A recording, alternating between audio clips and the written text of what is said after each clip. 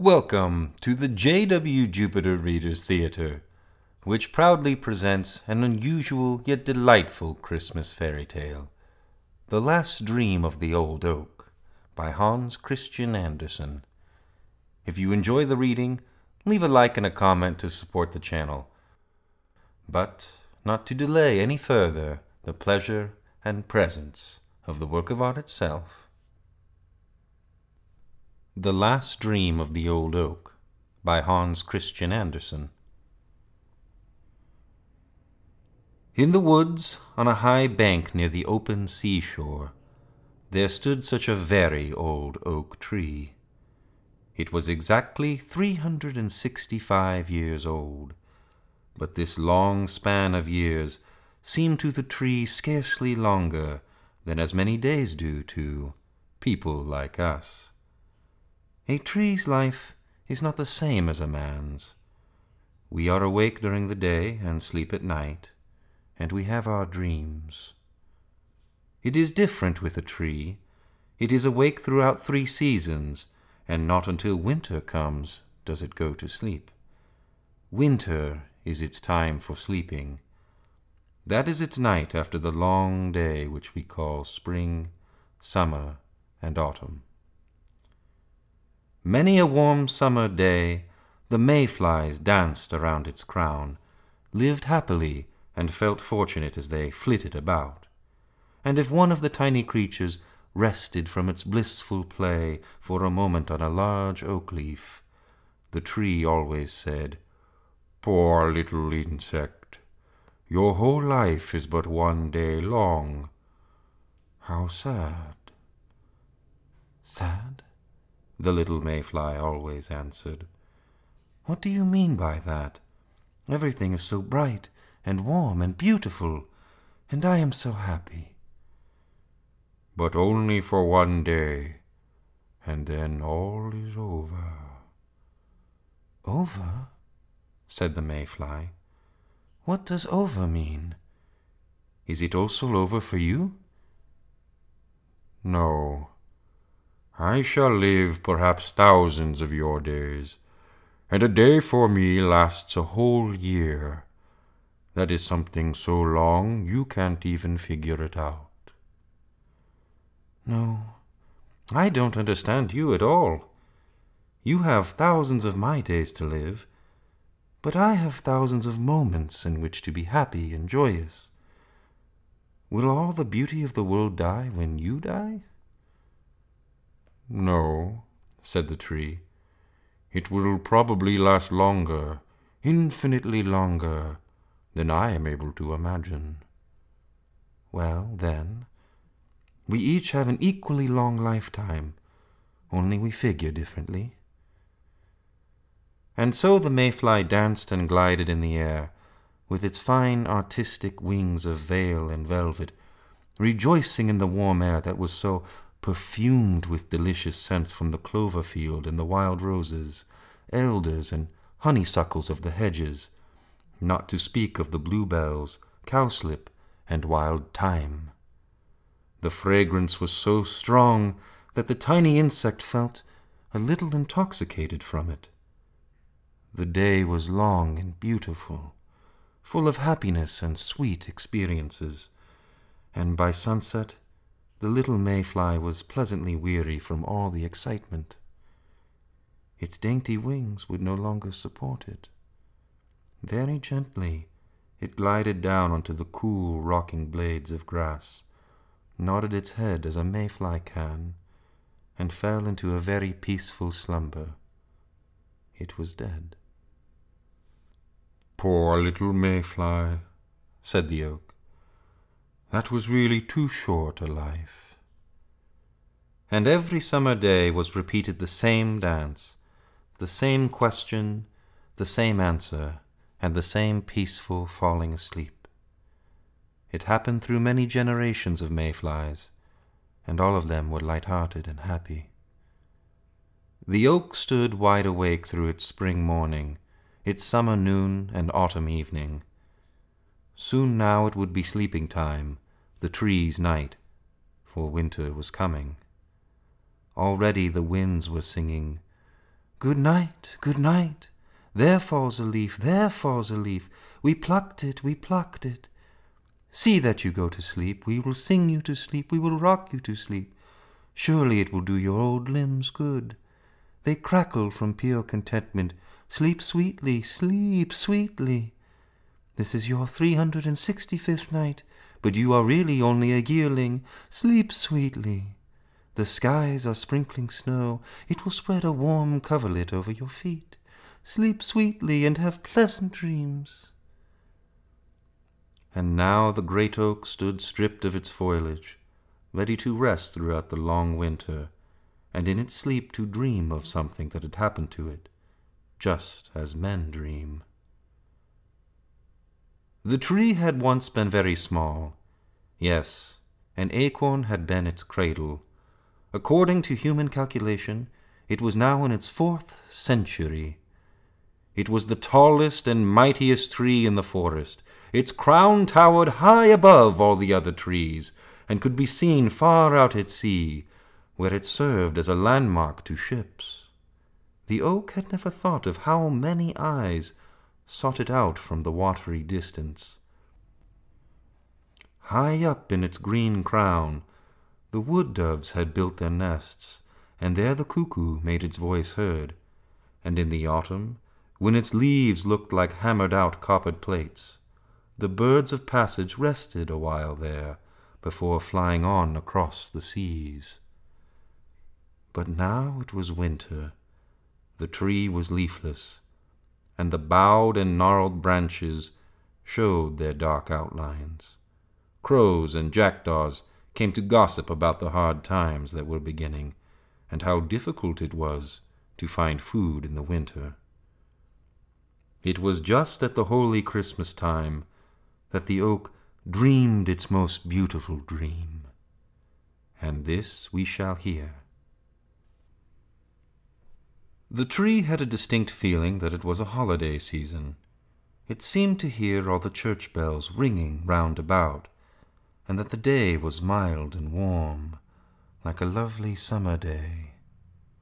The oak spread its mighty crown. Sunbeams flickered among the leaves and branches, and the air was filled with the fragrance of herbs and blossoms. Colored butterflies played tag, and the mayflies danced, which was the only way they could show their happiness. All that the tree had encountered and witnessed through the many years passed by as if in a holiday procession. Knights and ladies of bygone days, with feathers in their caps and hawks on their wrists, rode gaily through the forest. Dogs barked, and the hunting horn sounded. The tree saw hostile soldiers in shining armor and gaily colored garments, with spears and halberds, pitching their tents and then striking them again. The watchfire blazed, and they sang and then slept under the tree's protecting boughs. It saw lovers meet in quiet happiness there in the moonlight and carve their names or their initials on the gray-green bark.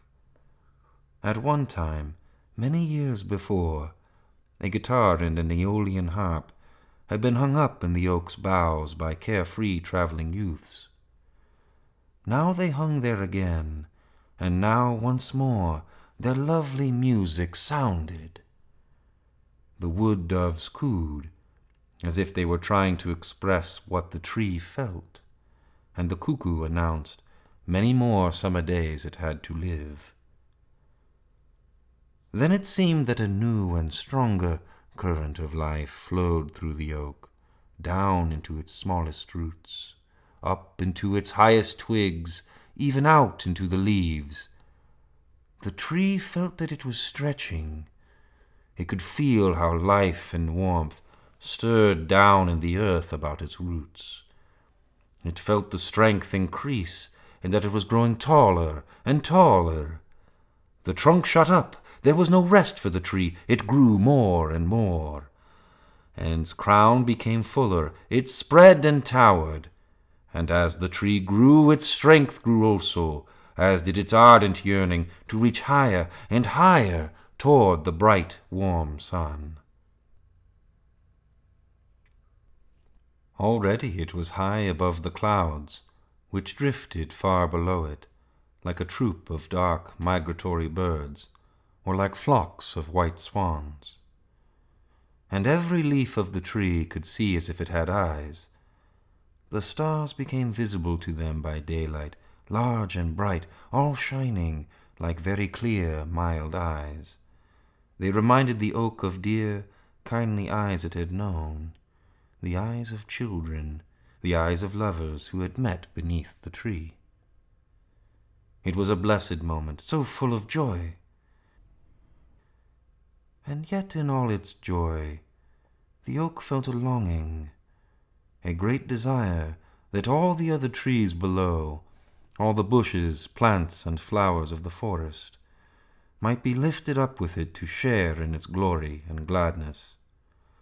Amid all its dream of splendor, the mighty oak could not be fully happy without all the others, small and great, sharing in it, and this yearning thrilled through boughs and leaves as fervently, as strongly, as it would within a human heart. The crown of the tree bowed and looked back, as if it sought something it had missed. Then it felt the thyme, and soon the still stronger scent of honeysuckle and violet, and imagined it could hear the cuckoo talking to itself. Yes, and now the green tops of the forest peeped up through the clouds. The oak saw that the other trees below were growing and lifting themselves up as it had. Bushes and plants rose high into the air, some even tearing themselves loose from their roots to soar up all the faster. The birch grew the most rapidly. Like a white flash of lightning, its slender stem shot up, its boughs waving like green gauze and banners. The whole forest, even the feathery brown reeds, grew high into the sky. The birds followed and sang, and on the grass that waved to and fro like long green silken ribbons, the grasshopper sat, and drummed with his wings against his lean legs. The cockchafers hummed, and the bees buzzed, and every bird sang to the best of its ability. Song and happiness were everywhere, right up into heaven.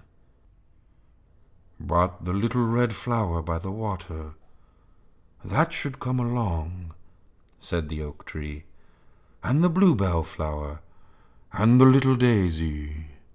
Yes, the oak wanted to have them all with it. "We are here! We are with you!" they sang and rang out.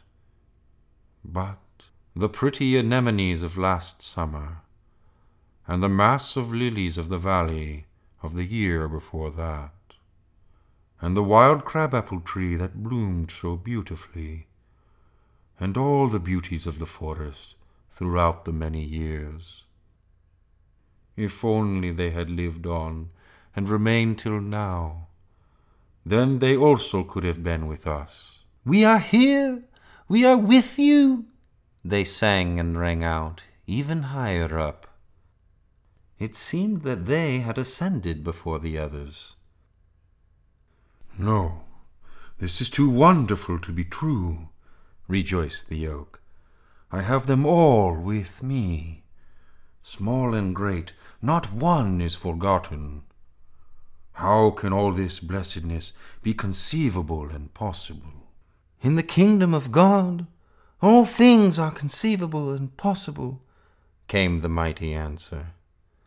And the tree, which continued to grow, felt its very roots loosening themselves from the earth.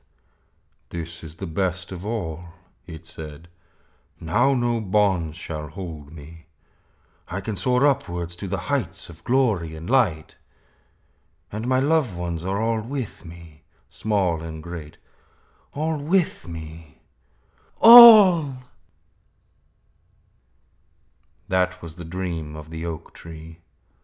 And while it dreamed on that holy Christmas Eve, a mighty storm was sweeping over land and sea. The ocean piled its heavy billows onto the shore. The tree cracked, groaned, and was torn up by the roots, at the very moment when it was dreaming that its roots were freeing themselves from the earth. It fell. Its 365 years were now as a day is to the mayfly.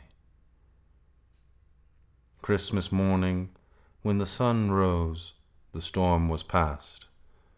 All the church bells rang, while from every chimney, even the smallest one on the peasant's hut, the blue smoke curled upward like sacrificial steam rising from the altars of the ancient Druids.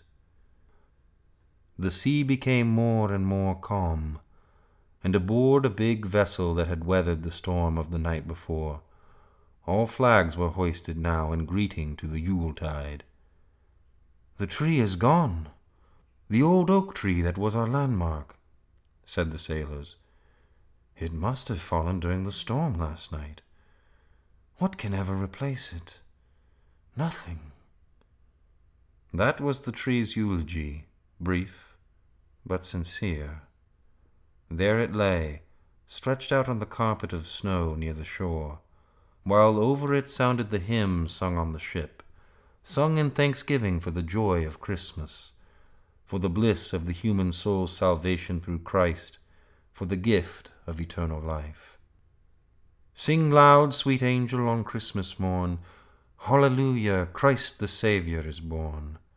In joy receive his blessing, Hallelujah, Hallelujah." Thus sounded the old hymn, and everyone aboard the ship felt himself lifted heavenward by the hymn and by prayer, even as the old tree had lifted itself in its last, most beautiful dream that Christmas Eve.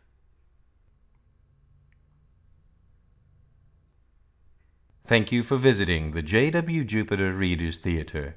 Let me know your thoughts on the story in the comments below, and please like, share, and subscribe if you enjoyed what you heard. And I'll see you soon on another J.W. Jupiter reading adventure.